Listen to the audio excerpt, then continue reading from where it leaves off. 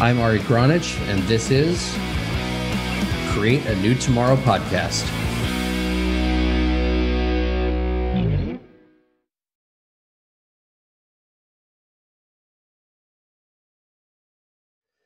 Welcome back to Create a New Tomorrow with your host, Ari Gronich. I'm here with Dug McGuirk, my favorite person to have 3-hour-long conversations with.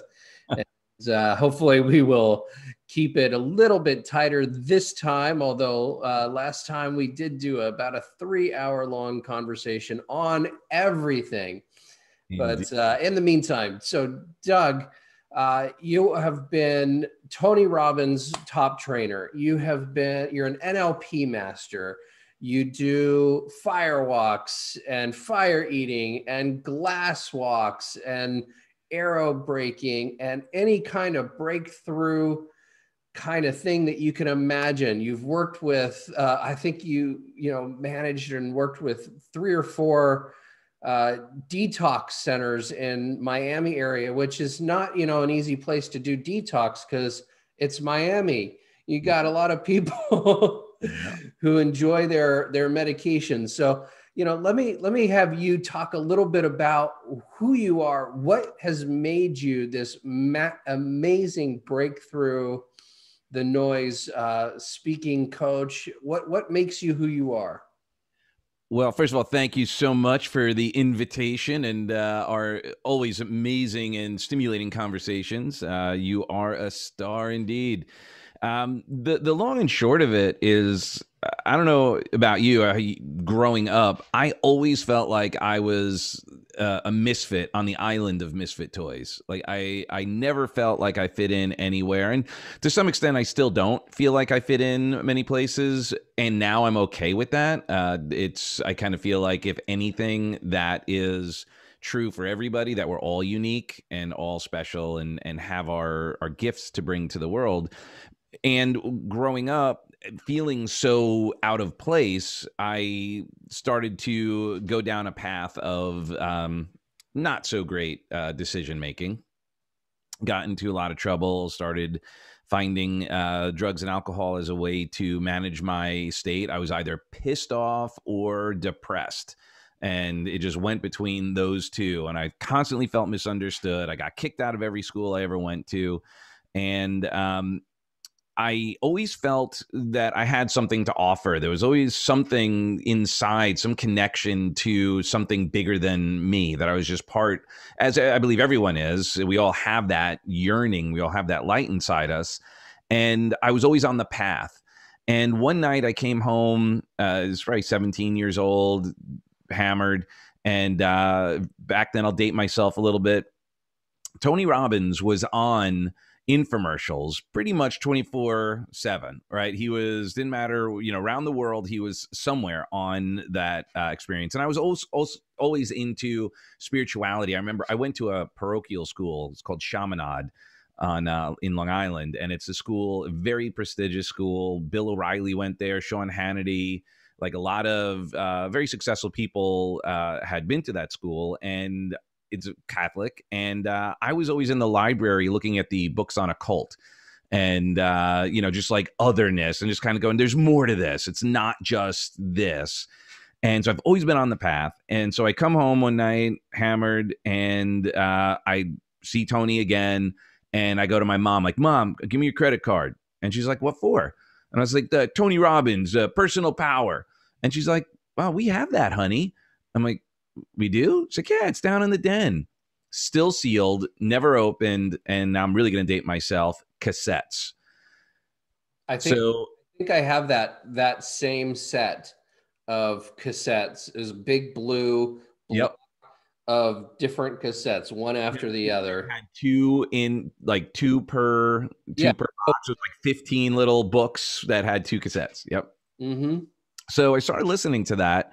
And it just made sense to me. Like what Tony was sharing made perfect sense. And I could start aligning kind of why I was feeling the way I felt and help me understand people better. And I remember one time I think I was about 8 or 9 years old, and we were out for, I don't know, it was Christmas or Thanksgiving dinner at I was at the Milleridge Inn on Long Island, a nice, kind of dinner thing. We were all out, kind of fancy dress, and I saw a guy sitting there all by himself eating, and I was like, oh, this poor guy, he's like eating by himself, he's all alone. I was like, can we invite him over to eat with us? And my parents were like, yeah, go ahead, invite him. So I did. I went over there and I invited him, and he declined. But I always had that in me, like that, like care for people. I always loved people and have a big heart. So that's why I connected, I think, with Tony. After now obviously working with him and getting to know him, he's a big teddy bear. He's a giant-hearted, incredibly loving human being, and that's one of the reasons why we connected. So I just started applying that stuff, like just personal power, to the best of my ability. But of course, I didn't, like everyone, didn't apply all the exercises, didn't do all of them. I listened to it and thought I'd epiphany my way to, to success. And after struggling with a bunch of issues and getting arrested and all of those things, I was like, I gotta just turn my life around. And I went on a car ride around the country with a good friend of mine. We drove around the country and camped our way, and I listened to that religiously. That was like all I listened to. And when I came back after that summer, I think it was I was 21. I was like, that's it. I'm doing music. That's my passion. I'm going to do music. And I ended up getting an internship at a studio and started applying what Tony taught with modeling and all that stuff. And in the studio, went from basically working for free and living off of credit cards to becoming a staff producer and making all these big records and working on multiple Grammy-winning records. And I really enjoyed helping people make incredible music. But I used NLP and coaching and all these cool strategies to help bring out the best performances of the artists I work with, the bands I worked with, and of course myself. And then I quit. I applied the Dickens process on myself that I just learned on personal power. And in one night, I quit smoking crack, doing coke, smoking pot, smoking cigarettes, drinking, like everything in one night. And just kind of started to transform my existence by just immersing myself in whatever environment that I was looking to succeed in, and did very well in music. And then the peak of my career is when Napster came out. So I had to reinvent myself. But I was speaking in music conferences at that point. I was showing bands how to monetize, that they didn't need record companies, and really helping out. But I loved doing that. And I had to reinvent and start over. And during that time, I ended up getting divorced, basically losing everything. I had to start over, literally from ground zero. And it was about this time of year when I had to do that. Interestingly enough, it was during event now, isn't it? Pardon? It's getting time to reinvent now again. Always. I mean, the truth is, and what's interesting, even back then, I remember, learning statistics about all that, and that, like our parents, they had a career. And that's kind of it. Like they usually found their career, they did their time, and they got their retirement. And, generally speaking, that was real. I mean, my dad, for the most part, was able to live that existence. And certainly while growing up, he was preaching that, you get a job, you get that. And that's an interesting also experience where, I was a creative. I wanted to do music and all that. And my dad and everyone in his family are all doctors of some sort. They're all like, my dad's a lawyer, but it's a doctor of law. So like everyone there's uncles are, dentists, ER surgeons. One guy's the professor at MIT, like all super educated people. And I'm like, I want to rock. Right. And it didn't go over very well. So I had to certainly go against even what was being taught as who I should be or how I should show up. And yeah, so now they had that model of, okay, you get a gig and then it turns into a career and then you get your pension or what have you. And now that even growing up during that, it was already starting to happen where people change careers usually potentially a couple times during their lifetime. Now, not even sure what a career is anymore. Like, it's turning into the gig economy here. Like, people are doing multiple things, and there isn't a box for most people to fit in the way it used to be. Companies are falling apart. It's just it's people are having to reinvent themselves daily. Yeah, I find that to be a fascinating thing that's going on, because I think that it's indicative of losing the master apprentice relationships. And there's, no longer somebody who is a master at something, like a shoe cobbler, for instance, that's training his kids to become shoe cobblers and showing them, from early age on up, how to be exacting and perfecting in what they're doing. And so, that to me is kind of how that plays out. Is there's no longer the master apprentice, which means there's no longer that high kind of quality products. Products are not made to last anymore. They're made to be obsolete, planned obsolescence. And people are by their nature, I think, very proud people. And if they're doing something that they know is not going to be of quality, then a lot of times they'll want to try new things and do many different things until they find what it is that their heart kind of makes their heart sing. I don't think that people think of it that way, but that to me is kind of where that happens. So, but I understand what you're saying. And I think this is where I think you and I come in, and a lot of people in this space, like ultimately, Tony was my, master, and I was the apprentice. And at first it was, a paid thing. I had to pay him for the coaching. I had to buy the tapes and then go to the events and, do all of that until it got to the point where I was able to get the type of apprenticeship where I was still getting, paying in sweat equity, getting paid a commission for the work that I was, the value I was adding. But yeah, now I think the difference becomes we have to seek out mentors and pay for it, because the relationship is different. We're not necessarily building a business that we're taking over. We are ultimately, if we think about it, almost hiring our future competition.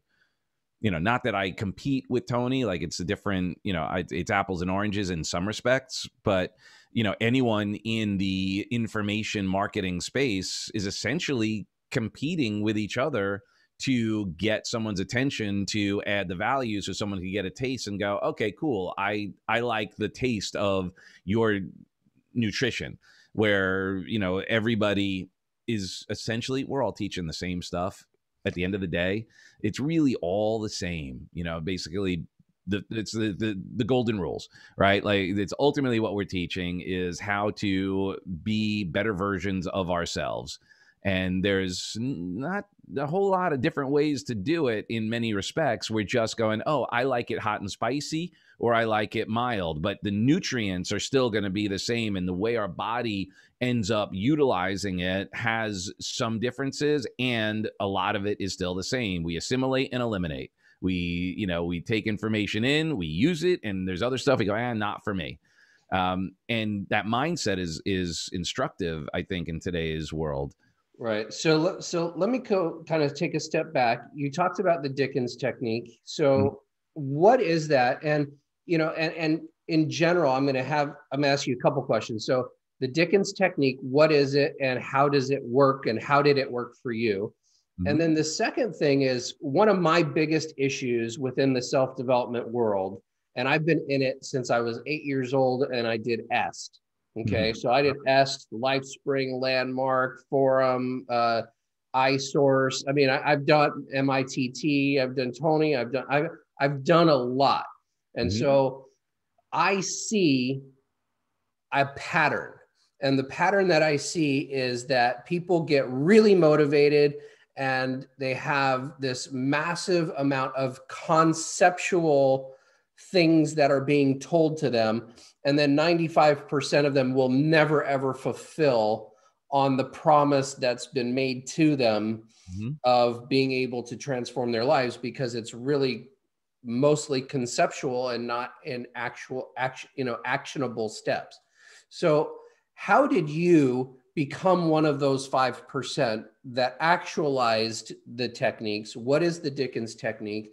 And what would you say to other influencers? Because I really want to just challenge the shit out of them right now and say, stop what you're doing, reassess who you think you are, and stop teaching the concepts and start teaching actionable steps that people can actualize and do right now, so that they can actually, I'm saying actual a lot, if you actually are the benefit of what you're teaching.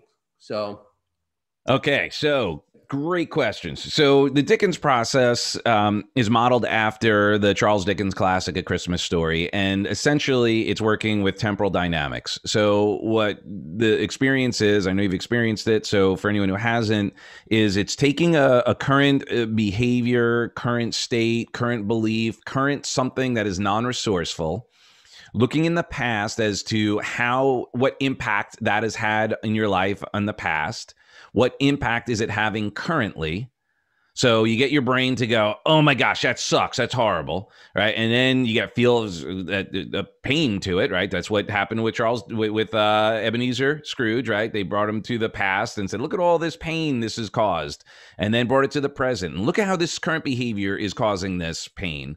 And then to the future, if you don't change, this is what will happen. And then your brain basically goes, well, crap, it sucked in the past, so I can't go there and like lament. It sucks right now, so I can't even lie to myself right now. And it's going to be even worse in the future. So right now, temporally speaking, it sucks everywhere. So it forces you to make a decision to no longer continue that behavior. And then you create a new vision of possibility and then transmute that into probability by creating such a compelling vision that it starts pulling you towards that it becomes part of your identity. It becomes in your nervous system who you are, so that you can continue to do the work when you don't necessarily want to, when things get challenging, right? And I remember when I did the Dickens process with Tony at my first UPW, one of the aha moments I had, was, I came to this sort of presence to the understanding of, if we're made in God's image, and we hear that in a lot of different teachings and so forth. It's not just in the Bible. That we're made in God's image. So then I said, okay, well, all right, let me buy that. Let me go in for that for a minute. Okay, so we're made in God's image. Well, if that's true, how dare I play small? I am dishonoring God, my creator, the singularityness, by playing small. So I must step up and play bigger, at least bigger than what I'm playing now. And that has basically been a thread that goes through my life, where I apply that in also the idea that I surround myself with people who have bigger lives than me in every respect. I'm not talking about, finances exclusively. I'm just talking about they have amazing relationships. They have amazing health. They have amazing certainty and confidence. They're amazingly loving and giving, and they just play at a high level, which holds me to a higher standard, right? So I hang out with people, and this is what I teach: hang out with people whose normal is what I aspire to. So I want my normal to be where they're normal. I want my aspirations are like their normal. So it pulls me up. So that answers that a little bit. Now, when it comes to the idea of application, here's been my experience. Well, I mean, it's a deep question in a lot of ways, because there's a lot of factors at this. Absolutely, there's a lot of, and it's different for a lot of people. And my experience, and I experienced this in the music industry, it is not nearly as glamorous as you think it is. Most of my life in the music industry, if I was in the studio making Grammy-winning records, it was spent 12, 15, 18 hours. And as a matter of fact, and I think it was Waiting for Tonight. As a matter of fact, I think this was the record. It was Waiting for Tonight. I worked on that record. We won a Grammy for that. And I remember at that time I was salaried for the company, the production company. And I got something happened with the schedule, and I came in, and the studio manager was someone in finance, was like, I came in, I asked for a day off or something, and they were like, last week you only worked, and she threw out some number. And I'm like, what are you talking about? And she's like, well, look, this day you worked from, you only worked 5 hours. You worked from 12 to 5 p.m. And I was like, okay, that's 12 on Thursday to 5 p.m. on Friday. I was here in the studio for 29 hours. What are you talking about? Like, that was normal for things like that to happen. So it wasn't very glamorous at all. But then you go to the red carpet and you're like, ooh, wow, everyone sees that. That's what they want. When I was on the road, you play a show, you play a concert. I mean, we did this once. There was one time we had a gig in Gainesville, Florida. I was living in New York at the time, and the band I was in, we got hired by Gainesville College to come down and FAU or whatever it is down there, and to play at the college. Mm-hmm. We drove from New York straight down to Gainesville with a trailer behind us in a van. Took a nap for like an hour, played the gig. Took a shower, played the gig, took another shower, got back in the van, and drove back up. So for 48 hours, we were away, like 2 days, basically, 24 hours driving down, played a gig for a couple hours, got back in the thing, and drove back. Well, for that 2 hours seemed pretty glamorous, because we're on stage, we got people cheering, signing autographs and all that, and then back in the van. And that's where the magic happens. That's where the work is. We just get celebrated for that couple of hours. And same is true. I think it's more than just personal development. I think this is basically the average statistic is, what is it like in recovery? It's like 5%. Right. Maybe it's really difficult to get those actual numbers. But when you look at someone starting any business, it's like 5% succeed. Someone doing weight loss, 5% get it right the first time. Someone gets on board with a multi-level marketing. 5% of them seem to be able to get it done, because the average person is being so inundated, especially now, with the idea that it's supposed to be easy, that it's supposed to come, all I got to do is make a vision board and then it's going to, come. And I'm all for vision boards. You got to have that. And that's like saying, all I need is the car, but I don't need the engine. I don't need to fuel it up. I don't need to take care of it. I don't need all of that. And it's like, well, you're missing a large portion of the work. As a matter of fact, 95% of the work is the work that nobody sees, that it is not glamorous. It is sometimes boring, or, not as rewarding as we would like it to be. So personal development is a similar thing. And here's what's interesting. It's because I believe everyone has a loving heart, even when they don't. They just don't know how to express it.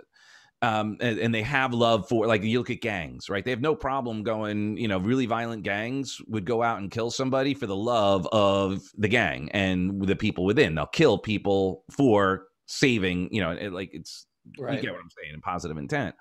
Yeah. So when I look at personal development, I go, man, this is an opportunity where people could get all their needs met, right? And feel like they're adding tremendous value, because, they could get famous during the process. They can make all this money during the process. But meanwhile, it's all the other work that no one sees that actually prepares you to be able to do the work. I look at Tony. I remember it wasn't the last time. It was a couple events ago, and Tony had brought in some new content.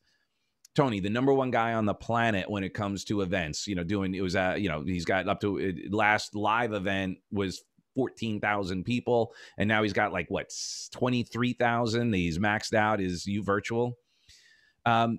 He added a 30 to 40 minute section that he was still practicing the night before for 4 hours. He didn't get any sleep the night before because he was woodshedding and practicing that one piece so that he could do it with the Tony Mastery.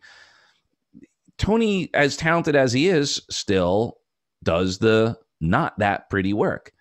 And I think to your point is that a lot of people spend more time wishing and working and visualizing the success without doing the actual work necessary. And oftentimes it's because they don't know what to do. I've been there. There have been times I'm I don't know what to do because there's so much information out there. That's why it's so important that we hire coaches to go, yeah, you got the tools, you got all that, but let me show you how to really apply them. This is all you need to focus on. Do this. We need Mr. Miyagi, and at the time, we're not going to know why we're waxing on and waxing off and why this is important.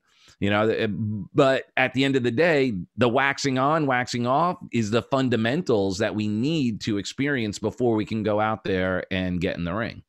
Yeah, it seems like we have a lot of Mr. Miyagi's, or at least wannabe Mr. Miyagi's going around these days, but not a lot that actually get the job done like he did with Daniel, right?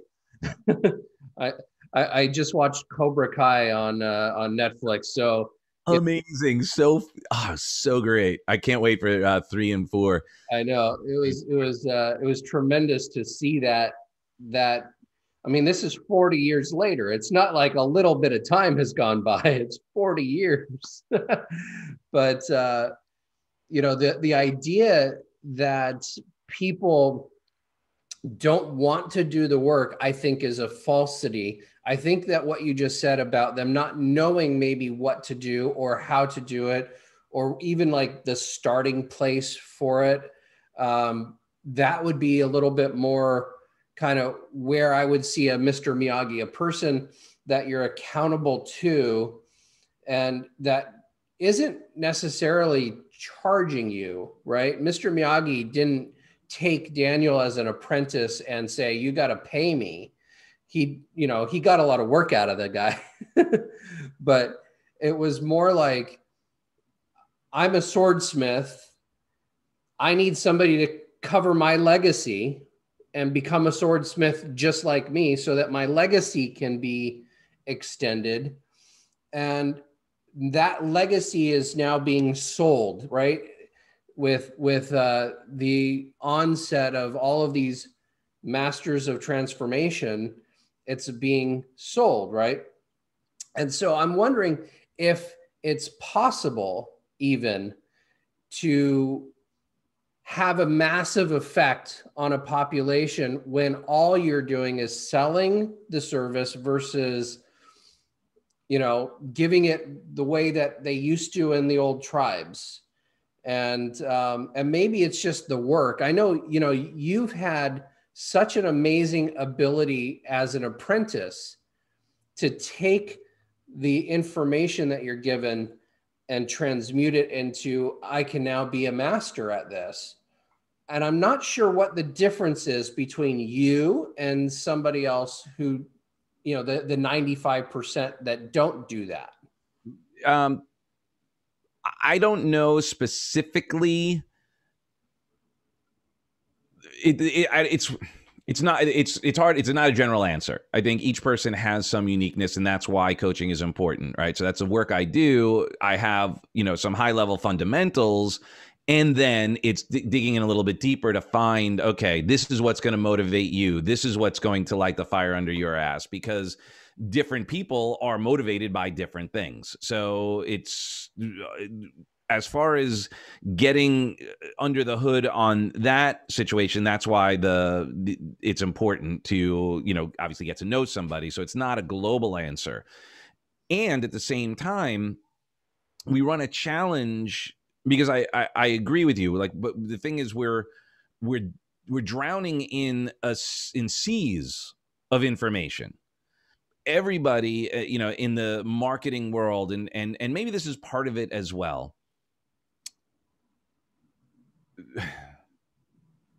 We're getting lost in looking for purpose. I think that we're losing the idea of small purpose leading to big purpose. In many respects, from my humble experience, I look at, I have my wife and daughter, and they're the most important people in my world. I, of course, would love to change the world and create world peace and end human suffering in its entirety. And I got to start with my daughter and my wife and me.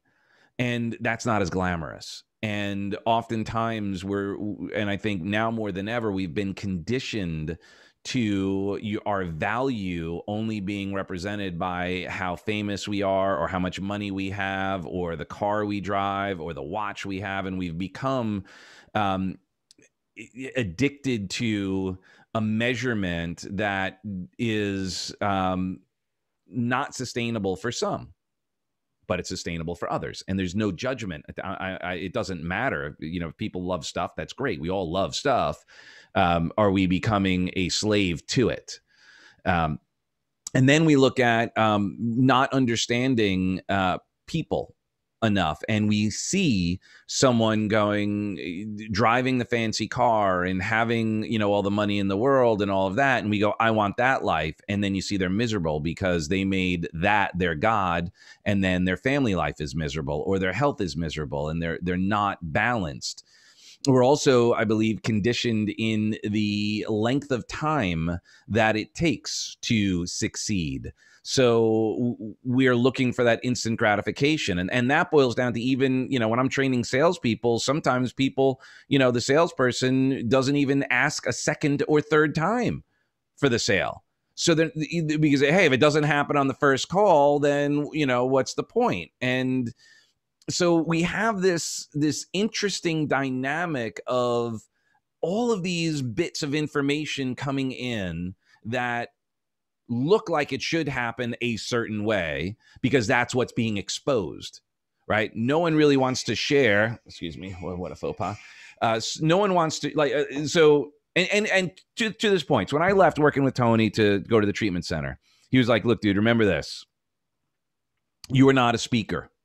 You're not a coach. You're not a trainer. You're not an author. You are a marketer of your coaching, of your speaking, of your training, of your books, because you could be the best on the planet. If no one knows who you are, you're not going to help a single person."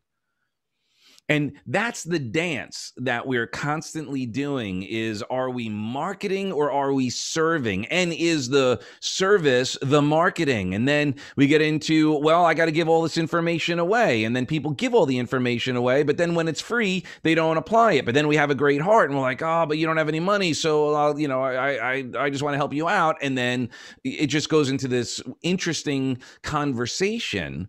And so we're always competing for the next opportunity to add value. And at the same time, when you look at marketing, weight loss.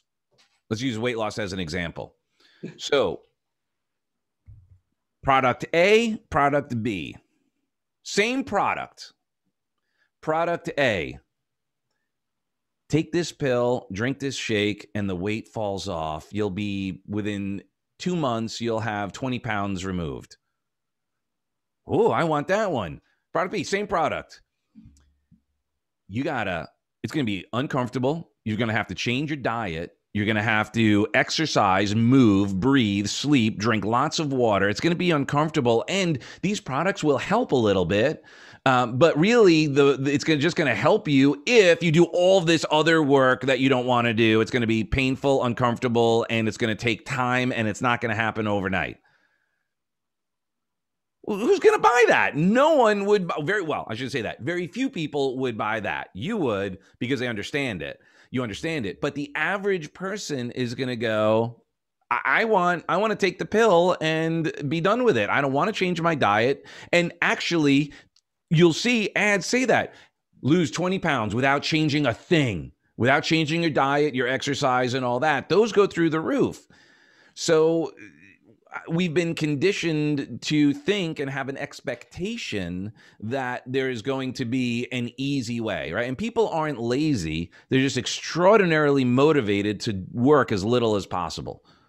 See, it's funny. I kind of agree and kind of disagree with that statement, because I think that people are programmed to work really, really hard with the thing that they're passionate about and be lazy about what they're not necessarily passionate about.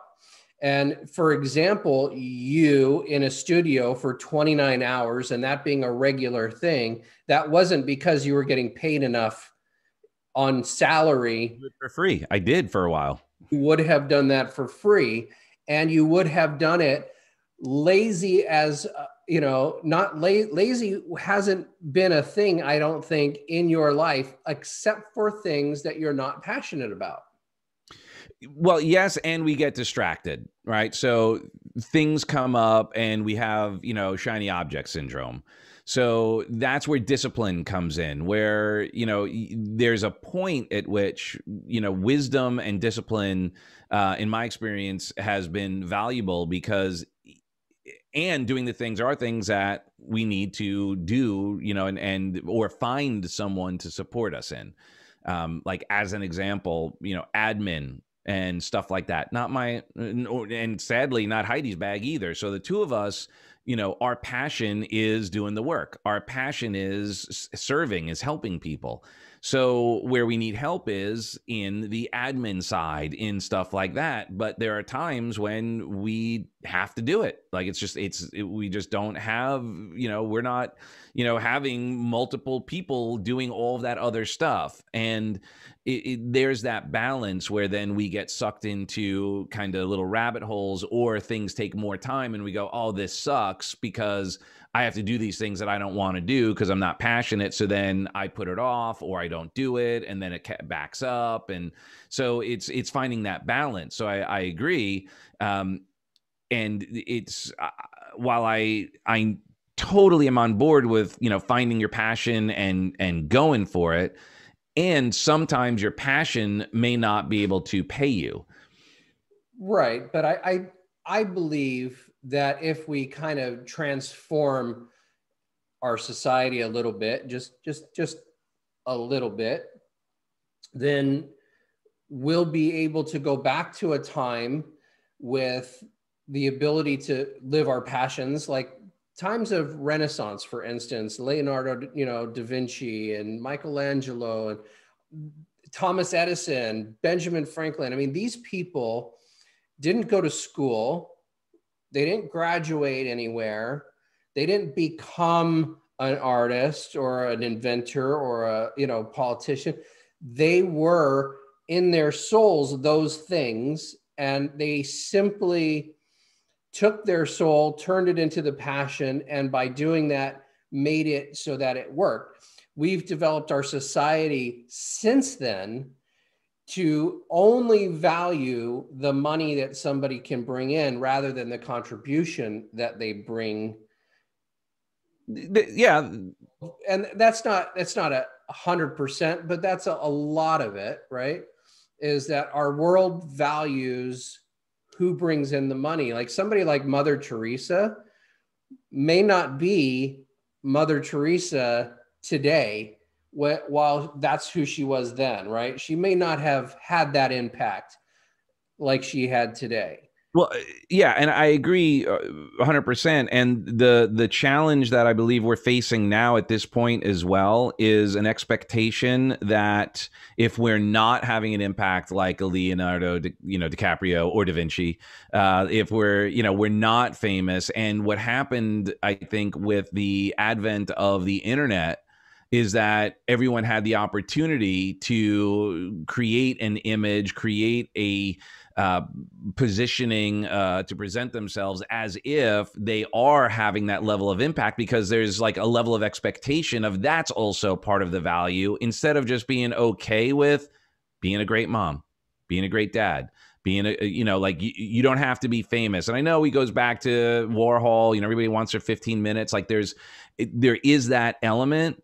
And the challenge and the blessing with technology today and the internet is that we've leveled the playing field on one level, in that everyone can have the opportunity to put it out there. And now we've created a new level of standards by which we're being measured, and filters, and making sure we're taking the picture from the right angle, and making sure that we're posting enough and saying enough, and then worrying about, oh wait, now we're back to marketing, right? So are we marketing our business? So we want to go, all right, so we're looking at metrics. We're constantly looking at metrics and measuring, and oh, did this work? Did that work? Well, it's the same for the little kid who's going, did I get a like? Did I not get a like? I'm measuring. Here's my metrics. That worked. That didn't work. Oh, this picture did. Oh, I said this. I got some attention, right? And then we're looking at all these other experiences. And then if I back that up a little bit into Tony's 6 needs, there we are, is getting addicted to the significance, getting addicted to the, the variety of, let me see who I can meet, who I can connect with. And, like we get addicted to that, but we're not necessarily growing or contributing. However, we have the illusion of growth or contribution, especially contribution, because someone now starts getting on their soapbox and thinks that it's their responsibility to point out someone else's foibles and how so-and-so is the wrong, and then now we get into the whole dynamism of, opinion, and that it's for your own good that I'm telling you why this is bad or that is bad, and why we can't do this or can't do that. And it's such an interesting dynamic that we're living in right now, because it's almost like, remember Jurassic Park? Yeah. In that line that Jeff Goldblum, said something like, well, we have the technology to create these monsters, but we don't have the wisdom to decide, to ask whether we should make these monsters. And I'll give you a great example, not to go down a pandemic conspiracy theory, thing, but it's a great example of it.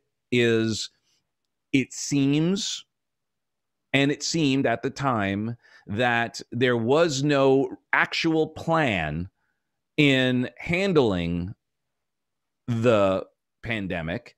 All of the secondary and tertiary fallout considerations never seemed to have been addressed, while having this, we got to stop everything and all of that, and make all these drastic changes without having to go, oh, let me think about this. What impact is that going to have long term?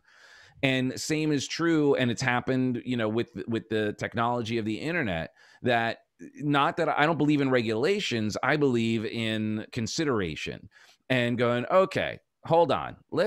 If we do this, what are the possibility? What are the ramifications? Yeah, I see you guys are going to make lots of money, and you've got to gather all this data, and you can, make it so convenient for everybody and all of that. But when we do that, here's the fallout. Here's what's going to be some potential challenges, and what fail-safes do we have in place here? We all love getting in the airplane and the excitement of jumping out of it, but if we don't have the parachute and we haven't done some due diligence on that, it's going to be a really fantastic short ride.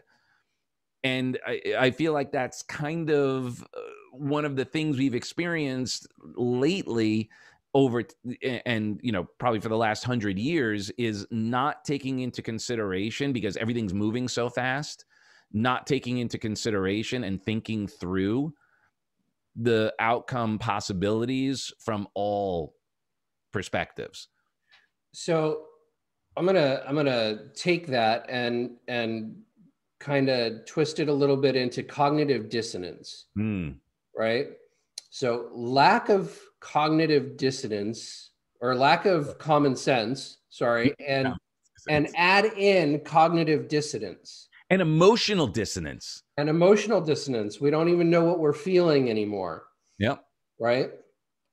So how does that play out in the decisions? Like, we're looking at an election season, right? We just had an amazing debate between our presidents, or our president and the person who's seeking office, Mr. Biden.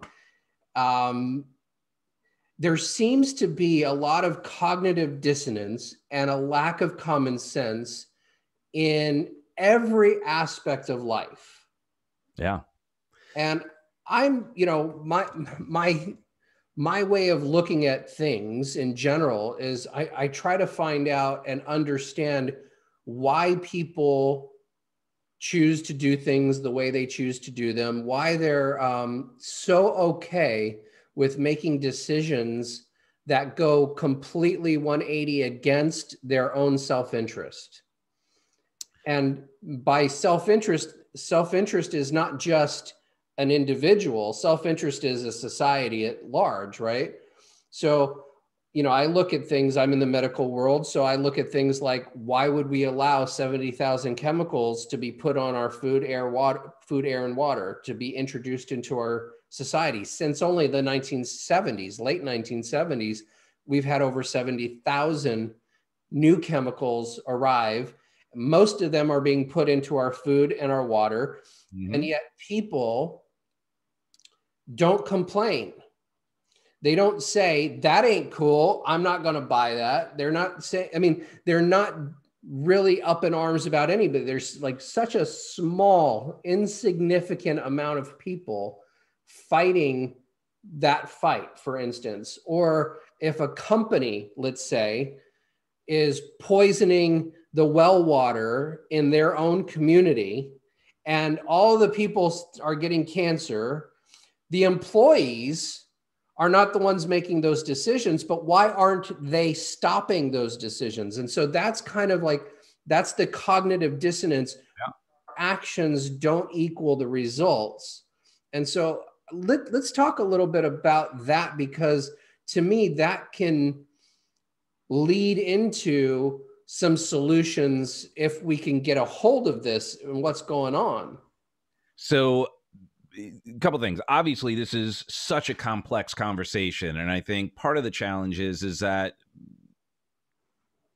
it seems that sometimes people are not really all that into having a complex conversation. They want it to be a simple yes or no, do this, do that. The complexity challenges things, and that's true for everything, right? The tyranny of complexity stops people from taking action because they go, I don't even know what to do, and then they just freeze, right? So when we don't know what to do, we freeze. A confused mind says no. So the complexity, and now, we can unpack this into education, right? I believe that education has failed over the years. I look at, like books from like what school books were for fifth graders in the like early 1900s or the late 1800s. And they are like college level, literally. Like, and they're unpacking, like you had to know so much about the government and how it ran. And it was a huge part of the educational system. Why? Because the expectation was you were likely going to serve at some level for some short period of time, not be a career politician. So let's table that for a second. Next, we move into resignation, where people just go, I don't even know what to do. And they actually create a synesthesia and they close off the consequences. It becomes an addiction, right? So that part of the nucleus accumbens, the NA in our mind, actually bypasses. So we consciously know, and there's a cognitive dissonance, we consciously know the negative outcome from said behavior, but we still do it because we don't feel the consequences. And now we're into the emotional dissonance, and the science behind it. How that occurs is there's actually a part of our brain that wires itself through conditioning, through expectations, and through the consumption of said poisons, which then create this interweaved experience where it's both cognitive and physiological, which creates the emotional, because now it's in our body, we're feeling it, but like it's like getting lost in Jersey. right? You know, it's like, well, yeah, you can't get there from here, right? I don't know if you ever had that happen where, you know, it's like the hotel's across the street. Yeah, it's going to take about 30 minutes to get there because you can't make a left turn. And in order to get there, you'd have to be able to, in 20 minutes, in 5 minutes, you'd have to make a left. Instead, you have to do this giant, huge circle. And then you go, F it. Right. And then people get a case of the F-its. And we see that in addiction. And actually, you know, one of the things when I was working in the treatment center, what I really came to use as one of my, and I still is one of my keynotes, is creatures of addict. And I just point out that we're addicted. Everyone is addicted to something. And we get addicted. And I'll use the example like right now when we talked about the debates and the cognitive dissonance that both sides will accuse the other of. And it's unbelievable to watch because we're like, wow, like, man, I'm just going to take this position. If we met in the middle, would we be okay with this conversation? Like if we just actually took what was going on and in this conversation, whatever that is, and met in the middle, would you be okay? Because it's so, for me, the answer is probably not. I think we've gone way off course for what's best for, you know, humanity.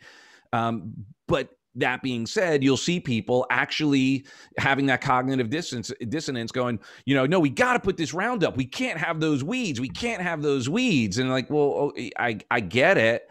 However, as you're killing those weeds, you are poisoning yourself and killing the flora in your body that is necessary to digest, which is creating all these problems in the first place. So while, yeah, you killed those weeds, you've killed yourself in the process. But because we're so interested in the quick fix, we don't want to pull the weeds. We don't want to take the time to do it. We want the instant fix, spray that with some goo, and then solve the problem. And that's where I think it's not a question of laziness. It's a question of conditioned to expediency, that we've gotten addicted to the rate at which things happen. And the challenge is that some things have a much shorter lag time. So there's an expectation that everything should have a similar short lag time. So on a computer, you know, with the new iPhone 12s coming out now, I don't know how many times faster that's going to be, but 2 years ago, whatever phone that was, the 8 or whatever it is like, man, it's so slow and obsolete. That would suck if you had to be dealing with that. I have the iPhone 7, okay? I make it, obviously I'm being facetious here, but that expectation is, and you see people going out there and having to have, and we get back into now the mindset planned obsolescence. So now things are actually created so that we're forced to get the next fastest whatever. So applications or operating systems or all of that. And I'll give you a perfect example of how old planned obsolescence is. This is going back in the 40s. Now, this is, so German technology, there was this console called Neve, and this is like what Hitler used to, but now, like in music, like if you had a Neve console, like that, it was the warmest, best sounding stuff because, you know, Hitler had to sound good. So they made some great stuff, right? I mean, look, we can't throw the baby out with the bathwater. There was some great technology. Engineering is amazing. Yeah, insane.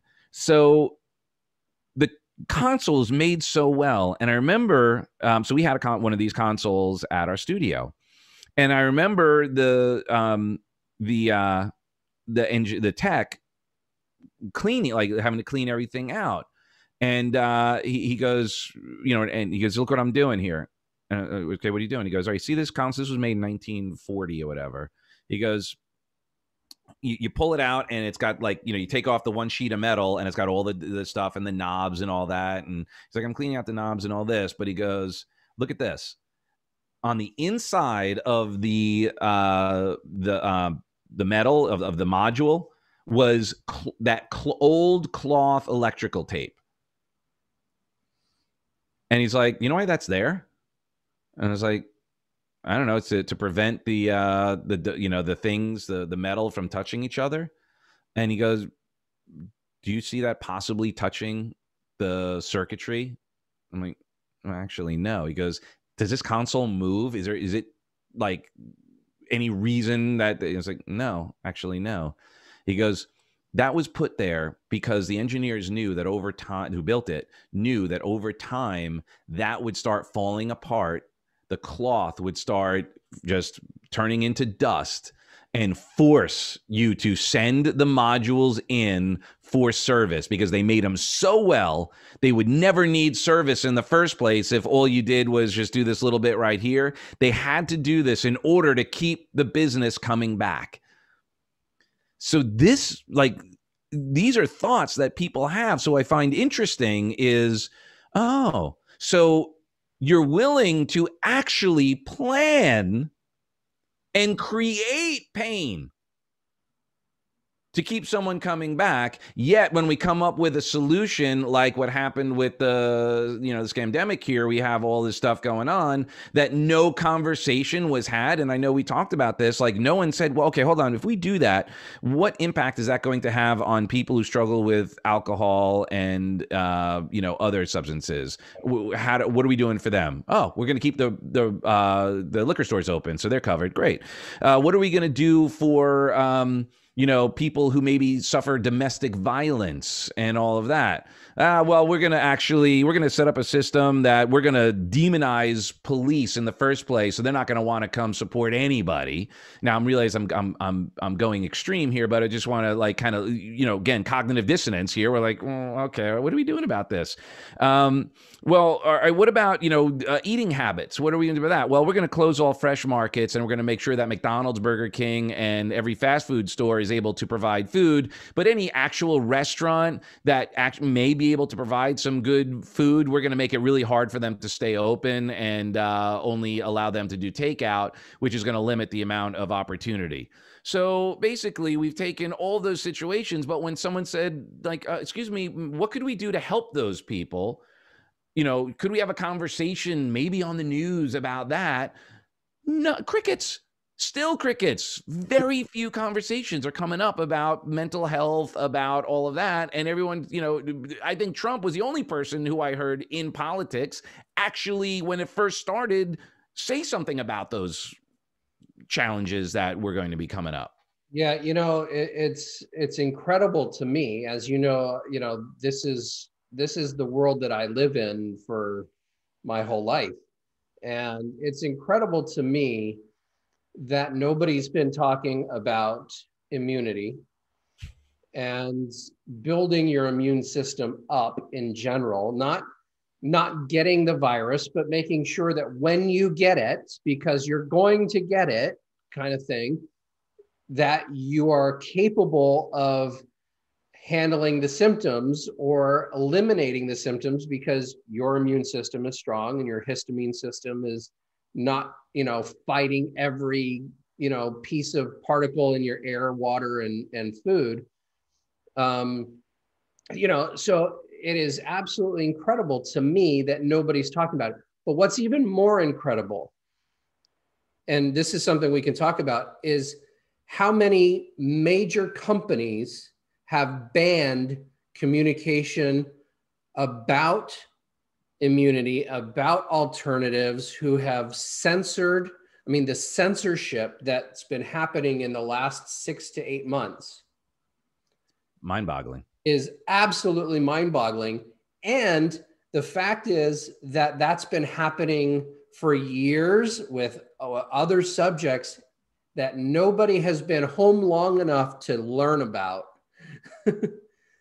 Well, yeah, and the truth is that not only has that information been suppressed and censored and so forth, and no focus on what we could do for our immunity and immune system and so forth, everything that was done specifically hurt the immune system, create more stress, prevent the ability to actually go out and, exercise and all of that. Now, look, personal responsibility, we all have to do that. But if you're conditioned to a certain way, it makes it a little more challenging to navigate. Yes, but in your and my neighborhoods, right, we have beaches near us.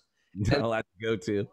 People for being on the beach walking alone, Like, I had a friend, 7 o'clock in the morning, he had $100 and something ticket for walking alone on the beach, right?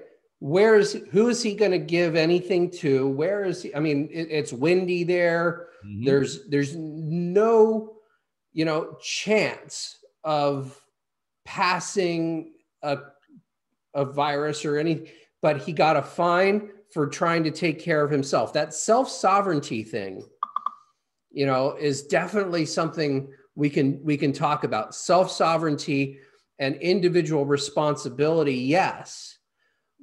But how do you have that individual responsibility when every law that's being made, every, piece of legislation on businesses that's being done is regulation this, and you can't do that, and you can't do this, and you can't, it's like, and then all you hear for weight loss is, because everybody's trying to lose weight. We have this massive obesity issue. We've had solution after solution after solution for obesity, yet it's getting worse and worse.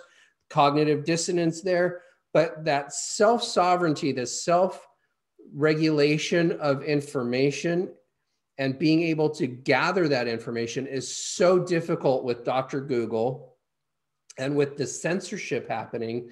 How does somebody gain that self-sovereignty when all the information that they have is being fed to them by marketing agencies that only are feeding them what they want them to know?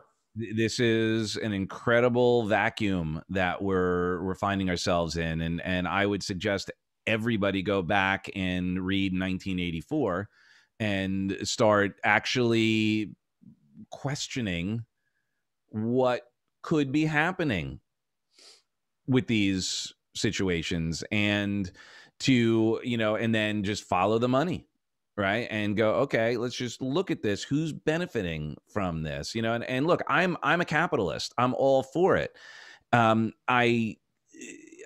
With the fact that it seems like these big corporations have made record profits during this, yet all of these small businesses are going under. Someone, needs to be able to question that and go, well, wait a minute, something isn't jiving right now. This doesn't make sense. And the challenge is energetically how we've become so polarized makes that conversation all the more difficult, because as soon, like I give you a great example. I work in multiple worlds, as it were. I came from multiple worlds. So my first career was entertainment and music. So they are all, for the most part, most of them are very left, very liberal, very into that. Wear a fucking mask and all this. I'm like, okay, cool. Look, that's great. I love you, and I'm not judging anything. I hear you, and I understand where you're coming from.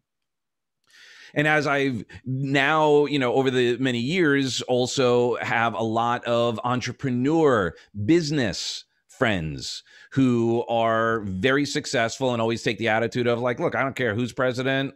We always made it work. Like they don't get so worked up. And they go, okay, but this is what I'm going to do. Here are my beliefs and so forth. And they would just ask questions, like not even go, MAGA, all of that. Just be like, let's be pragmatic here. Pragmatism to someone so far on the other side is considered right wing, extreme right wing. Which that's where then I shared, like when we meet in the middle is because my experience has been mostly with pragmatists who are more centrist. Like they've got some liberal policies in, philosophies, and they've got conservative, and they're usually very fiscally conservative, spiritually centered, and love everybody and appreciate and understand personal responsibility. And they think in terms of how can I empower other people? How can I teach them to fish, not give them fish?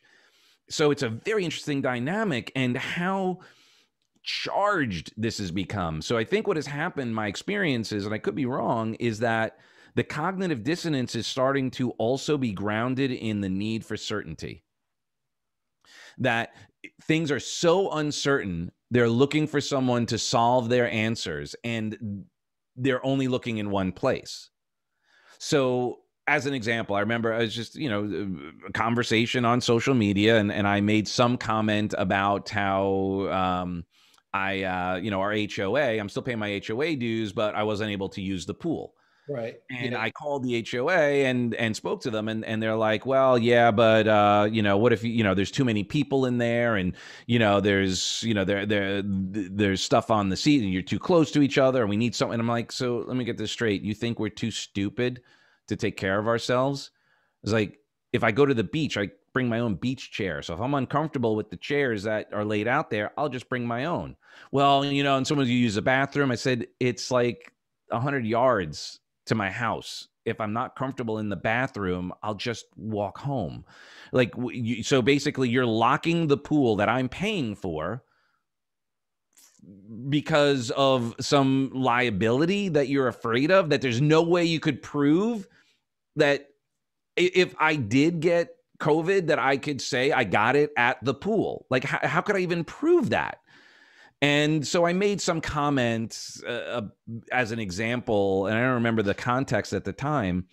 And I got a bunch of people kind of chiming in, like, oh, you world, first class problem, and blah blah blah, and and giving me a hard time, and people are too stupid. And they were saying, this is what they were saying. And, at my place, there are people playing tennis and they all got COVID. They're a bunch of idiots. So we got to shut them down. And I was like, wow, like this is the state of the world we're in. And understandably, this one particular person who made this comment has a 90-year-old mother living at home. So he's scared to death. I get it. And I don't think anyone, and here's a challenge, I don't know one person, literally, I don't know one person who is like, yeah, screw those old people. Let them die. Like, I don't think anybody was like into that. I think everybody was like, okay, I get it. And I'm not suggesting that we let old people die by any stretch. You would do what you'd normally do around flu season, which is be careful. Right.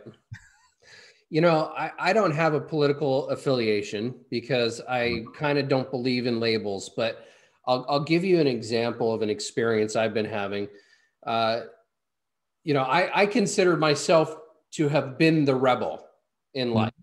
I grew up, I would wear a kilt to school in high school with a snake on my shoulders and no shoes. And I'd be kicked out of school to go put on shoes. I'm like, you're really going to say I can't learn because I have no shoes on? Like, this didn't make sense. I actually got in trouble one year for printing out, I think like 500 copies of the Encyclopedia Britannica page on St. Patrick's Day, talking about his history, who he was.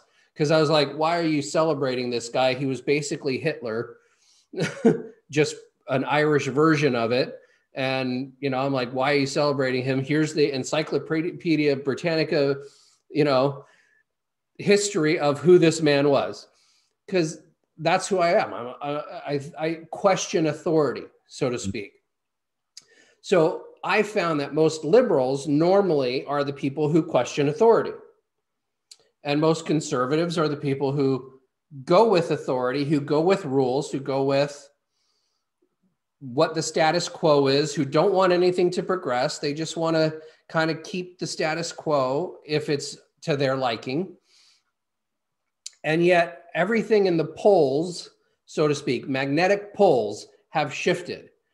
And the people who traditionally go up against a system are saying, no, stick with the system, because they're so scared of what's going on. And the conservative, as what you would say right-wing side, are those who are saying no masks, don't impinge on my liberty, don't impinge on my freedom, don't impinge on me. And so they're saying, no. And both are ignoring science, which happens to be somewhere in the middle, right? Because science doesn't have an opinion. It just is what it is. It's a Science is not opinionated, although scientists may be.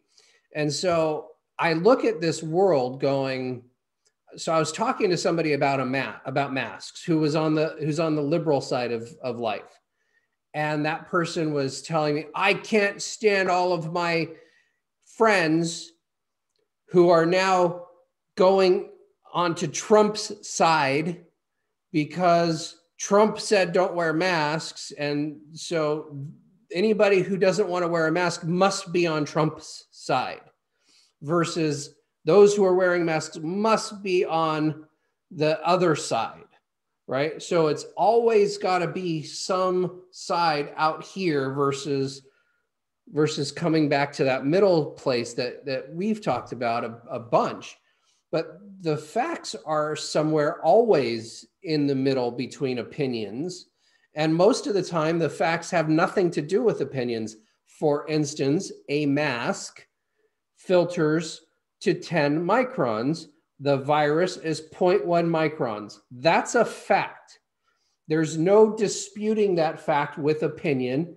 It's disputing whether what we're doing with the mask can actually help with the virus. So if you're looking at a 10 micron filtering mask and you have a 0.1 micron virus, that virus is going to shoot right past the mask. It just can't get trapped because it's not small enough to trap, the holes aren't small enough to trap the virus. Simple. No opinion. Yeah, but what about the droplets? The droplets, so here's the thing about droplets, right? If somebody coughs on you and the virus lands on that mask, you can breathe the virus through the mask. Not only that, but it's got a place of concentration that's hang out there for a while. That if it's moist and it's concentrated, it will grow. So the amount of virus, the amount of droplets are going to be increased, not decreased. Well, and can I also point out that I rarely have people sneezing or coughing on me, if ever. I can't remember the last time something like that happened. Right, because most people, like I was raised with Emily Post, and we had to take etiquette classes and lessons. And I have a copy, I think, still of a 1950s Emily Post book, okay? That was my grandmother's. But we were always told, cover your face when you're going to cough and sneeze. I just said that. My mic probably picked it up.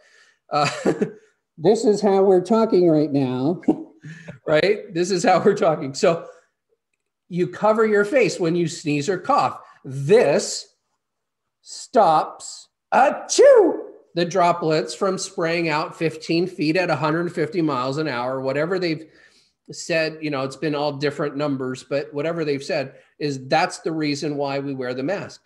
There was a doctor in frontline ER in New York City who came on crying onto a live saying, I'm crying because I now have hope. We've been doing this long enough that we know what will give you the virus and what won't based on what we've seen.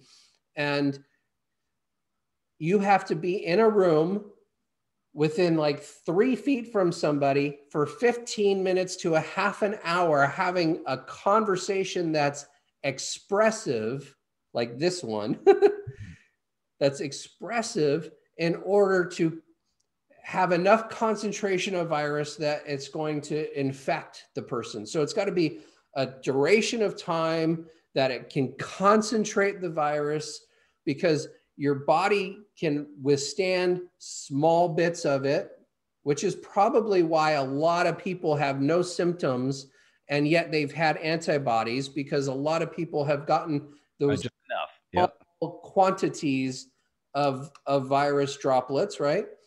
So this actually helps with herd immunity. And so, the point of the matter is what I'm saying is the polarity has happened. This magnetic shift in reality has nothing to do with reality.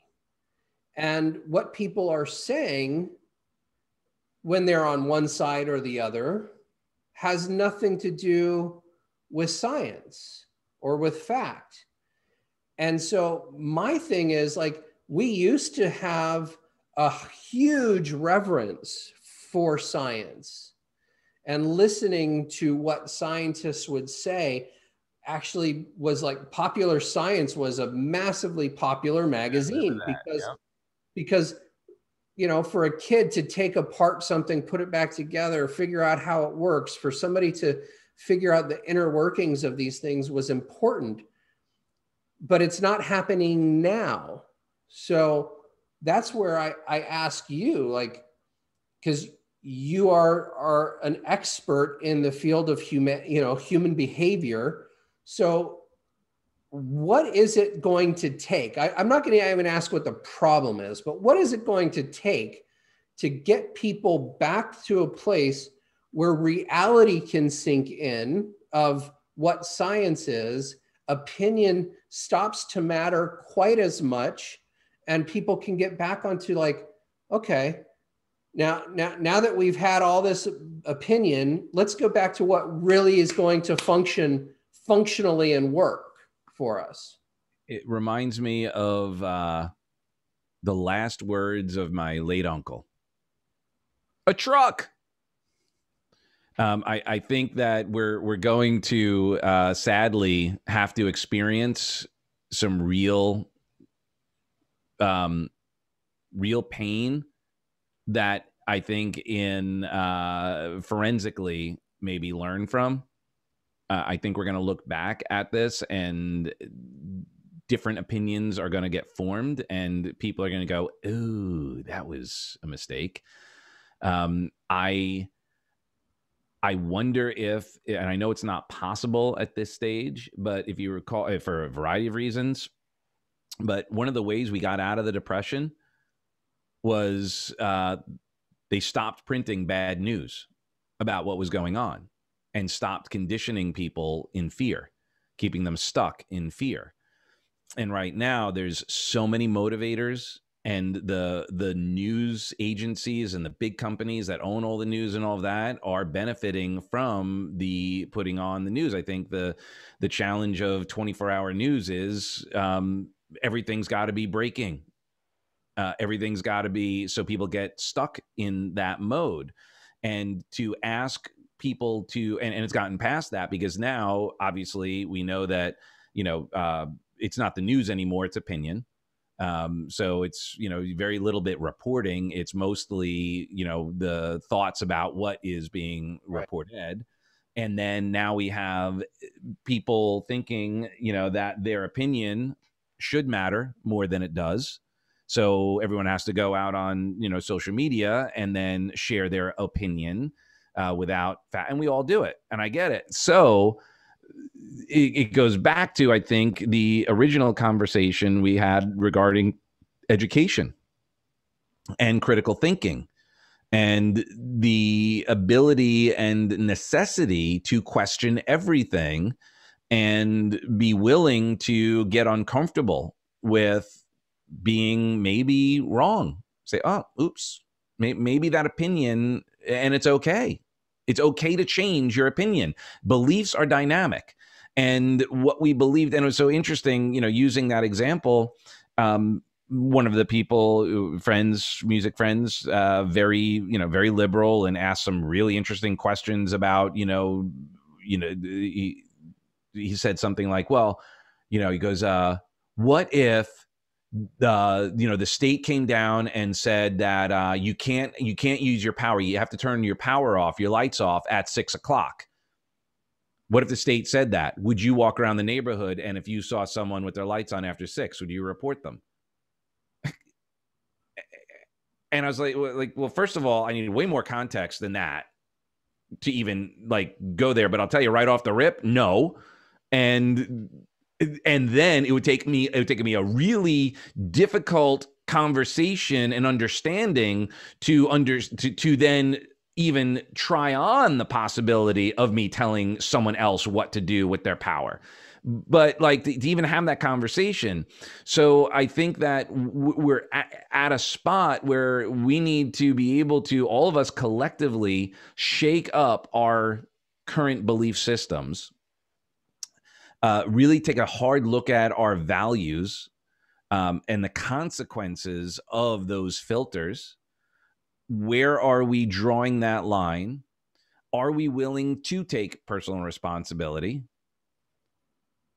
And, even to a point, like, so as an example, right? Everything, like, we've got, and this is, so let's just look at how we've evolved so fast in the last, let's say, 100 years. 100 years ago, there were a lot more personal farms. You lived on the farm. You got up and dad took son out and showed him the farm and said, here's how we take care of the animals. Here's how we, get the oxen, plow the field. And, we do all of that. And then the mother would be helping with the gardening, but then, it would take all day to cook a meal and all, like, there was, like, just to survive was required a lot of effort. And there was no FOMO. There was no exposure to, so-and-so Sally's got this cool thing to this degree that we have now. Could someone have a cooler gun, cooler knife, cool whatever? Yeah. And then you'd find a way, how did you make that? And you'd learn how to make that cool knife or modify that gun or what have you. And then as time went on, cities started to form.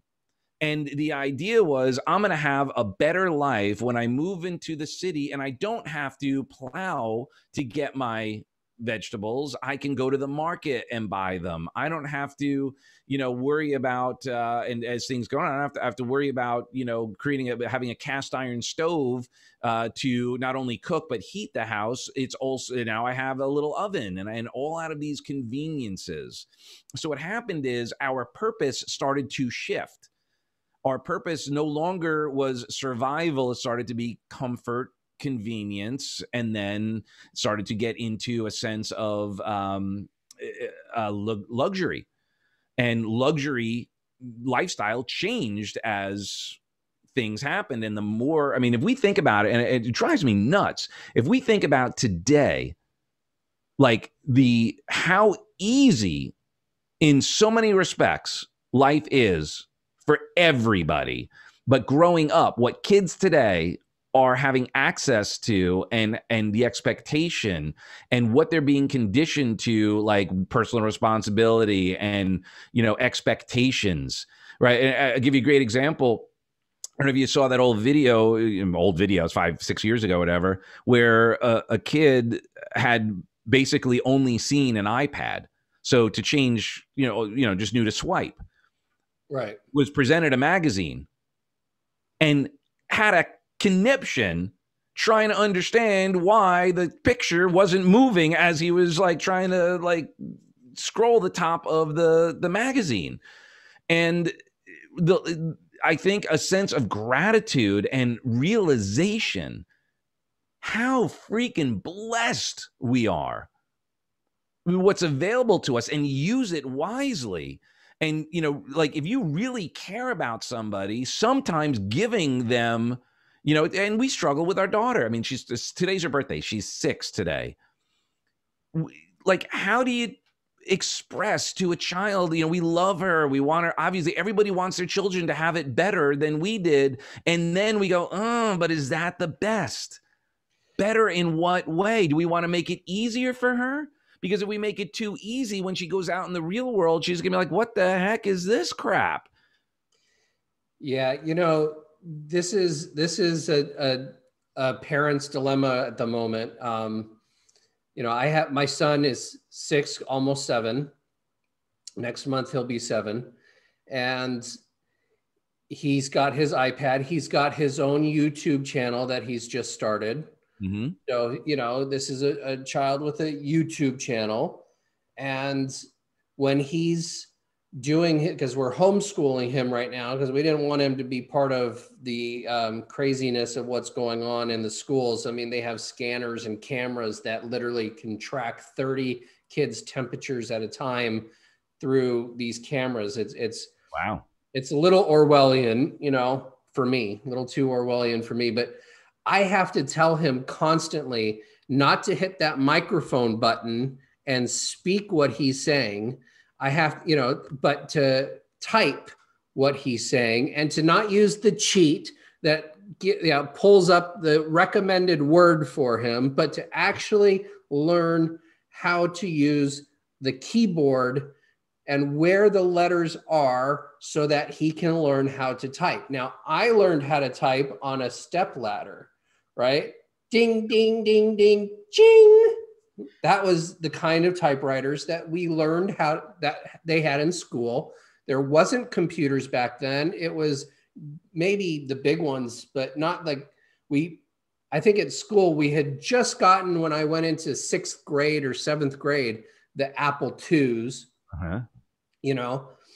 but I mean, I want him to learn how to physically type so he knows where the letters are, even if he'll never, ever need to learn how to type for his life in the future. So here's an interesting thing about how technology shows up and how governors, for good or for bad. So do you know why the letters are not in order on the keyboard? Nope. When typewriters were first created, when they put the letters right next to each other and the way they were set up, remember how to doink, doink, doink, doink, doink, they would jam. So they had to put them in a weird way to not only slow down, but basically they were figured out, like the way letters were used, if they kept them in that order, they would be close to each other so many times that they had to break them up, and that slowed down your fingers so that they wouldn't jam up as quickly, because the fastest someone could type actually created the problem. So they slowed it down by making it harder for someone to actually type at that speed, and then, with the way the letters were spread. So it's just interesting how they were able to take that technology and go, oh, we actually got a truck. It didn't work. We weren't able to soften it. It literally would not work. So we had to modify the way in which we did things so that it was sustainable. And that's something that we're not taking into consideration as a rule. You're bringing that up right now. Hey, I want to, here's what's so interesting. A lot of the things we do in school were also Miyagi. It was to learn critical thinking. It wasn't to make it easier. It was specifically to make it harder. So we had the muscle, we had the ability to think, we had the ability to do complex problem solving, so that if we could solve this problem, if we could wax on and wax off, if we could paint the fence, we go, oh, that's how that applies here. But we've lost that in many respects out of convenience. And it's been a natural progression, right? It just started out as a natural progression of convenience. Hey, we thought we were going to get the good life. This is, who wants to go out and plow their own fields if I can go to the market and get it themselves? I've got more important things to do. I need to follow my passion. And that's fantastic.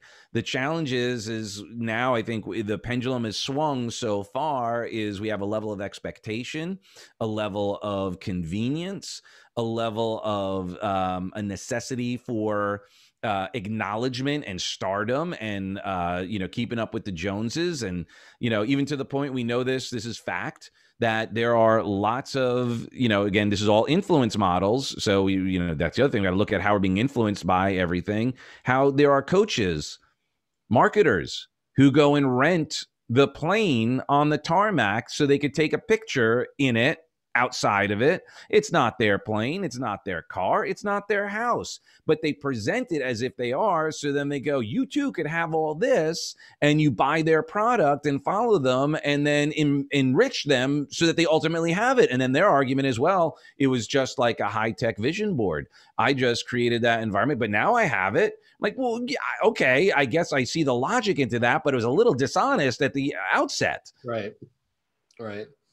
Yeah, I think Ty Lopez had that roaming around on video about the house that he was showing not being his, and how it was rented. The car was a rental. Yeah. But he eventually became Ty Lopez, right? He eventually became who he was claiming to be because of that. We used to have that in infomercials. I don't know if you remember, there was this Asian guy in Florida who was doing real estate, and he would, He would do these infomercials on these big yachts and stuff. None of them were his, but he was selling the dream.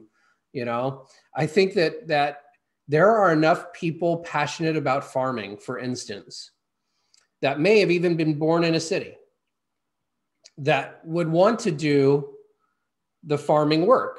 Enough farming people that are passionate about math, for instance, I'm just, making something up, that would want to be a mathematician. I think there's enough passion to go around so that everybody has their thing that they're passionate about, and it's all feeding each other's things. If we were able to come back to more of a tribal society, even within our cities, but people don't even on my block. I mean, I'm friends with my neighbors, but nobody really ever talks to anybody in this community. Depending on the definition of tribal, I think we're tribal slippery slope, because tribal generally is for survival. Right. Well, I'm just saying tribal meaning a circle of people. Community is different than tribe. Well, it's different than tribe, but not tribal living. So tribal living is ancient living. Okay. It means the people like the Indian nation, right, that get together in a circle. The society is built upon master apprentice. The kids are taught from the beginning and how to take care of the older kids, how to take care of the younger kids, how to cook, how to feed, but I agree. I think that to go a little existential, where I see the biggest thing and call it a tribe, community, or whatever. I personally, it's just my, again, humble opinion, feel that,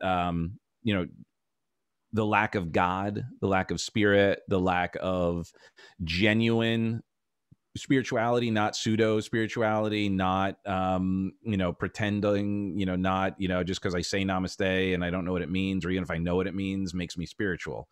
I think that we've lost our spiritual center, and by taking, God out of the conversation and the reality, the existence, the acceptance of something bigger than us, whatever your method is. Because again, we get back into tribal, making your God is better than my God or is real or not, instead of an appreciation of the community around the principles of the golden rules of spirituality, of a recognition of a connection bigger than us that supports us in a way that is sustainable and is still ethereal. I think there's reasons why, we don't see that, right? Just like we don't see air or gravity, but if we were to deny its existence and say we're going to, take no part in it, if we denied it and jumped out of a plane, we'd experience it. If we denied it and stopped breathing it, we'd experience it. And I think a lot of people have denied the importance and value of that otherness. Right. So to me, tribal doesn't mean anything about spiritual. It means how we go about the daily work of teaching our community. Agreed. There are two different conversations that are, though, still part of the conversation, because it becomes the fundamental and understanding and filters through which said group will run their conversations. Yes, and so here's my philosophy on the spirituality side of things. I think that everybody has a right to their own belief. I saw a billboard sign one time that was a message to atheists, and it basically said that to be an atheist is the equivalent of a trillion waves hitting the shore, and all of a sudden a sandcastle appeared, because we are a trillion cells or so colliding, and then the perfect form of us is created. And so that was a message to atheists. And I liked the message because to me, there has to be some kind of planner to have planned what is before me, the beauty that's before me. However, I also love the saying that a friend of mine used to say, which is, for me to believe that I know anything about anything, including what I'm saying right now, is the height of arrogance.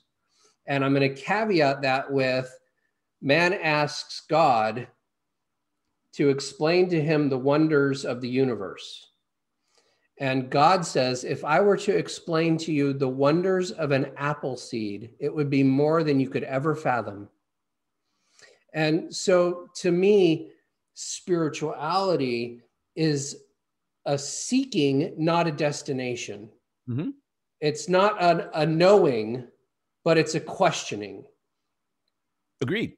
And so to some people, God is a knowing. I know it, I know it, I know it. And anybody who is against what I know to be real is not going to go to heaven, is not going, it's not going to be. Not in dispute. Absolutely. I the kind of caveat I would say to that question.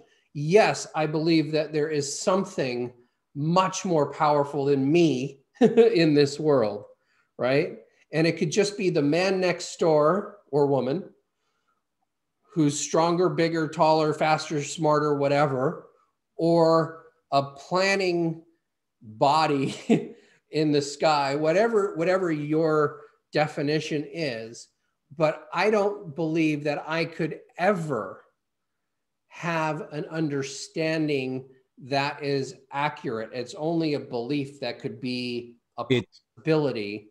Right. 100%. I think that if we stuck to the adventure of finding out and stop with the knowing I know and you don't know what I know because you're in a different sect of a religion, that would solve a lot of issues as well.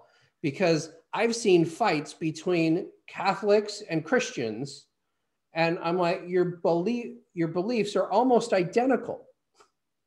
Palestinian and Jewish, your beliefs are almost identical. Well, we're family. We exist together. Let's all freaking find out where we have similarities and where we have questions, and then just ask the questions. Exactly. Well, I agree 100%. I was raised Catholic, and I appreciate the purpose behind it and what the desired outcome is, and that's great. We can differ on process, and that's okay too. That is where I think this country was founded on. Originally was so that we could practice whatever our process was, but we agreed on the purpose. We've lost a little bit of that, it seems. And it's interesting, I look at it like, just like you just shared, like God, the universe, Mother Nature, whatever language we choose to put on that otherness is so, like, think of it as like a supercomputer, like a computer that is beyond even anything that we could even comprehend to begin with. And you and we're like Commodore 64s. We just can't even run the program. It's like trying to run, the iOS on a calculator. It can't be done, but we know that it's there. And that's where the cognitive dissonance, I think, with all of this occurs, because we're all looking for certainty in an answer. And once we find something that we can resonate with and we get convicted to that and resolved to that, then we say everything else is wrong. And we're seeing that in politics. We're seeing that in health. We're seeing that we saw that, in the treatment world. People are like, no, it's got to be AA. That's the only way to do it. And I'm like, well, yeah, but this person right here has done it through yoga and healthy eating and exercise. They're getting the same result. You want to be sober? They want to be sober. Their process is yoga, healthy eating, and exercise. Yours is going to meetings and doing it that way. We're not here to tell you what the right or wrong way is, provided we've agreed on an outcome. And I think that's where we're having the challenge in general with people, is that we're unable at times to take a step back and go, well, what do you want? And then go, oh, okay, well, yeah, I want that too. Okay, good. Let's start there. Let's just stop the conversation. Take a step back and breathe in. We both want the same thing. Got it. Now we could start chipping away at the how we get there. And let's start by not making someone wrong for their decision on how they think it's going to get there. Now we could have a conversation and point out the potential challenges with that process. And that would be instructive and valuable because, I mean, I don't think, again, this is probably Pollyannic to some extent to any conspiracy theorist, but, if we go down a pathway of that, we don't have, the Illuminati and some other things working at play to, create the Great Reset and, enslave all people and the Georgia Stones and 500,000 people on the planet and go down that pathway, that if we actually just go, you know what if the people in charge of making some decisions genuinely wanted people to be healthy and do well and all of that, and that they freaked out and they didn't know what to do, so they made a decision quickly about what to do, and now they're going, ooh, maybe that was a little rash, maybe that was a little harsh, that's okay. And not make someone wrong and go, okay, oops. Like, we can't undo it. We can't. But to continue down this pathway is just because you don't want to say oops and you don't want to go, maybe that was the embarrassment. And that's what I think has happened, is that people they've doubled down so much on whatever their position is, that there's a fear that if you change your mind, someone is going to go, oh, and we've seen it. And look, this isn't a political conversation, but here's what I do know. My experience, I know a lot of people, and you shared it earlier, who were like, you know what? I was liberal. I was, Democrat. I was Obama. I was Clinton. I was all that. And I did not want Trump. I thought he was, the devil incarnate, and, he's just a lighter shade of red of the devil. But now it's orange. Yeah. But now I don't necessarily like him and I don't understand him sometimes, but I believe he's doing the right thing. And I'm going that direction. Right. I don't know anybody who was on Trump's side who went, you know what? The other choice is better. I know no one who's done that. I do. And I'm not saying they don't exist. I do. You do? Great. I know a lot of people who have shifted to Trump or to that side of thinking where they've eased up on doubling down on some philosophies, and they go, you know what, I think this is going to be better for us if we continue to maintain an idea of freedom. And that actually, some of the other mindsets have been more, and like you shared earlier, how it swung, have been more draconian and dictatorial, as it were, than what was, everyone thought Trump was going to be. So again, not picking sides here. It's just an interesting observation where you go, okay, well, the fact that you've experienced someone go to the other side is, has not been mine. And of course, I'm not suggesting that it doesn't exist. Right. No, the thing is, I've witnessed both sides, and frankly, I don't care, because I don't like either of them. I think that both parties, both systems, I think that what we've got going on, right? What we got here is a failure to communicate. Well, that's why term limits. We just got to get that right. Yeah. Get everyone out in 4 years, get in some new blood, people who actually suffer the consequences of the decisions that are being made, because they go, oh, when I leave here, I'm going to have to actually live by these rules and not create a double standard as it is anyway. Right. Would be beneficial. And it would be really nice if we started getting some of the people I've talked to, some of the people you've talked to actually run for office. Because, the fact of the matter is that what we have is because of the decisions that we've made for 50 years, right? It's not any small thing. What we have going on right now is because of 50 years of decision-making that has absolutely been horrid. And the fact of the matter is, you could go to the school system, you could go to whatever, but poli-sci, political science, those things were things that we learned. Humanities, social sciences, those are things that we learned in elementary school on up. And they don't teach them that much, and especially not to the degree that we learned them. But we need a new flock of people who are talking about solutions. And I'd love to actually do this again. I know we've had a few conversations already that have lasted a long time. This is almost, 2-hour conversation, and I'm enjoying it, but I do have to end it soon. Mm-hmm. And so I'd like to see us we've talked a lot about the issues, right, that we see, and somewhat of the solutions. But what I'd like to have us do sometime, and maybe we do it as a panel discussion, we get together and just have like a panel discussion. But I'd like to see us do a solution conversation. I don't think solution conversations are being done anymore, or at least not very effectively or very well.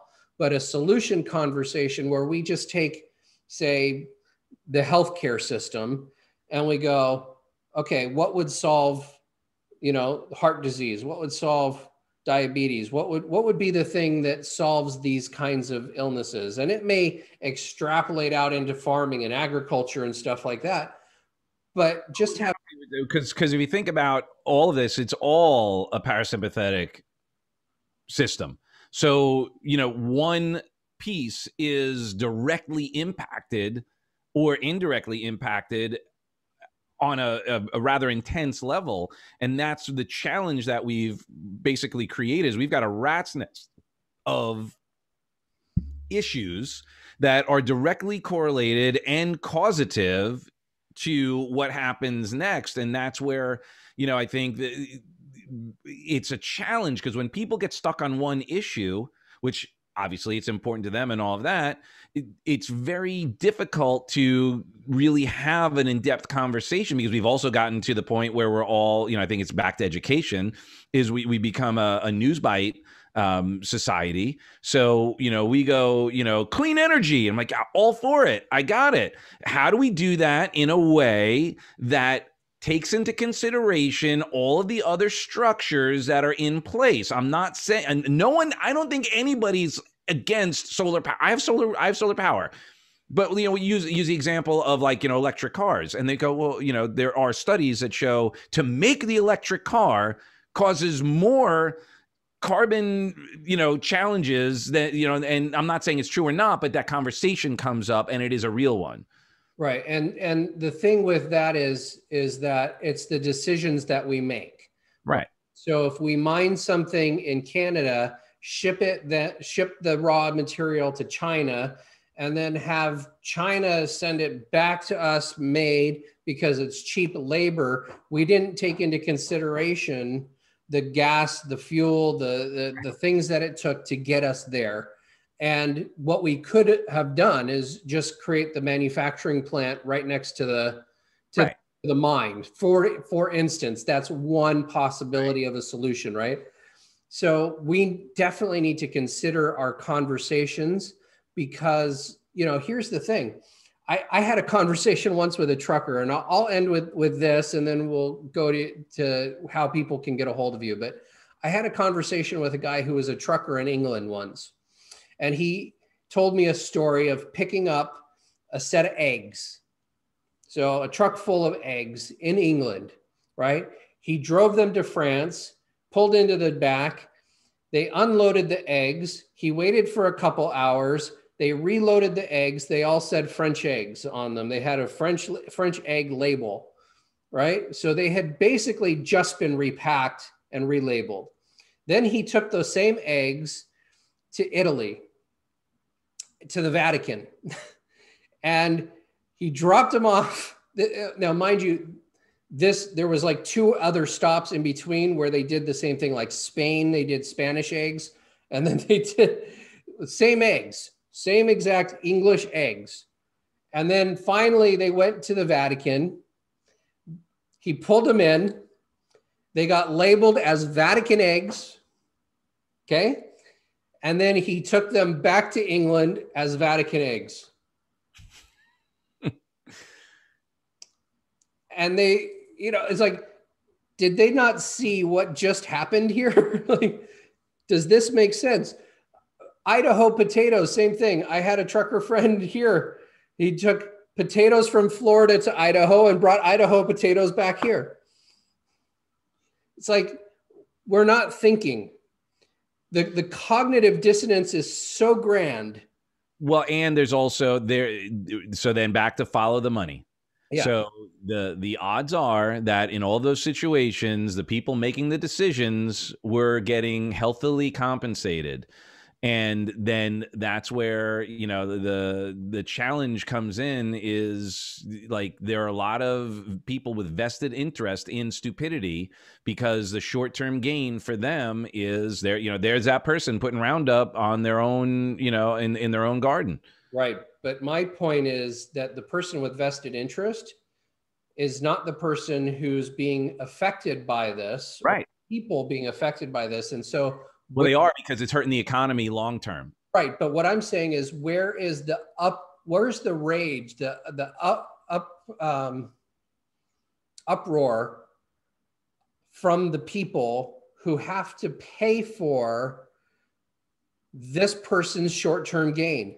Mm-hmm. Bezos, just in the time of Amazon, the coronavirus, right? Just in the shutdown period of time, if he were to give every single one of his employees, I think it was somewhere close to $110,000 each employee. He has a lot of employees. If he gave them all $110,000, he would be back just to where he was pre-virus. Okay. So where's the outrage? That was the word I was looking for. Where's the outrage at what's happening and who's profiting from other people's misery? The people who are miserable are not outraged. They're not outraged. They're not doing anything to stop. And we'll end on this note because so in on this. So I don't remember. I don't think it was Hitler, but it was Stalin or someone like that. He had this chicken that he was like ripping apart. Oh, you're frozen. Share the story. He was ripping it apart, killing, like beating it and all of that, but he would continue to feed it. And that abused chicken kept following him for the food. Even though he would kick the crap out of it, he'd pull out the feathers, and he was just pointing out, he's like, you give someone some comfort, some food, and you can do anything you want to them. And I think that is what we've been so satiated with. And now go back to diet, with sugar, with alcohol, with other poisons, that we are just fat and comfy. And the alternative is going to be painful. It's going to be uncomfortable. We're going to piss people off. People, it's actually, studies have shown that people who are more, pragmatist, more conservative, like 80% of them are afraid to say something about how they feel about something because of all the blowback that they get. So it is not a popular way to be as a critical thinker. But if we get taken care of, people are like, okay, stimulus check. Okay. Free phone. Okay. Right. So we're going to end on that note because we could go on for another hour, and we probably will. Let's do this again. And let's have a solution conversation, a conversation that's just designed to create the solutions. But in the meantime, Doug, where can people get a hold of you, and how could they, you've got this urockspeaking.com going on, and I know you're about to do a speaker training for some amazing, lessons for people to get to know their voice. So let's talk, let's just, All right. So in a nutshell, I believe that our story, our voice, that everyone is here to share, be a beaming light of possibility by sharing who they are, what they've been through, and light the way for others who have been in similar situations. What I found was this virtual experience is not going anywhere. We're going to be hybrid. I think this moving forward, we'll still do live events, but a lot of the follow-up, a lot of coaching, all of that is going to stay in this world. And that's great. It's very powerful, and we can have a grand reach. And there's a lot of things that are involved in integrating live, doing this virtually, and so forth. So the UROC speaking is to help people master their message, gain clarity on who they serve, how they serve them, get their stories kind of together, start crafting their stories, and be able to share them both virtually and online. So that's, one thing that I have going. And then my Freedom Hack program is part of that. But my Freedom Hack, when we have available live, we do our live multi-day event where it's really creating emotional, spiritual, and ultimately financial freedom so that we can prove what's possible in the world and lead by example. And you're going to be doing some breakthroughs, I'm sure. I'm going to do my best. The virtual ones are tough. I guess I could send a board and so forth like Tony does. But the goal is anyone who's part of that will get an opportunity when we go live to participate and certainly, make it worth their while. I'm doing breakthroughs right now, in Florida. Bless us, we're doing really good. So I've been going into organizations and doing team building and doing that. So we're starting to consider, do we do a live event for for public? It's one thing when an organization, they already are working together, they already know who's sick or not, and it's a very safe environment. When we bring in a bunch of strangers, they may not be as comfortable, but we've been out networking and out there hustling. So urocspeaking.com. I also have a anxiety busting guided meditation at guidedhypnotic.com, and it's a free download where you get a 25-minute anxiety buster. And find me on YouTube, Revolutionary Growth TV, or Facebook, Dug McGuirk, LinkedIn, Dug McGuirk, DUG. Awesome. Last but not least, 2 or 3 actionable steps that somebody can take today, to create their new tomorrow. Breathe. Actually breathe. Take the time, go outside and do some nice deep breathing. Because when we're under stress, which most people are, we breathe a lot less. And then that is, and I know it sounds simple, but when we go out there and actually get present, breathe, and go out there barefoot on your grass, get grounded, just take the time to start being grateful, start looking for how we are alike rather than how we are different. So catch yourself, just notice, and then get clear on what it is you want to experience. How do you want to feel? I think we've gotten so addicted to and conditioned to certain emotions right now that perhaps if we started looking at, hey, you know what? I want to experience more joy. I want to experience more love. I want to experience more humor. Start getting present to that, and your RAS will start activating for you, and you'll start finding things to be grateful for. You start finding things to bring you joy or happiness. But man, the first thing is breathe, because without, I don't know anyone who could do this that can, live without it. Yeah, absolutely. All right. Thank you so much for being here. This has been another episode of Create a New Tomorrow. I'm your host, Ari Gronich, and thank you so much.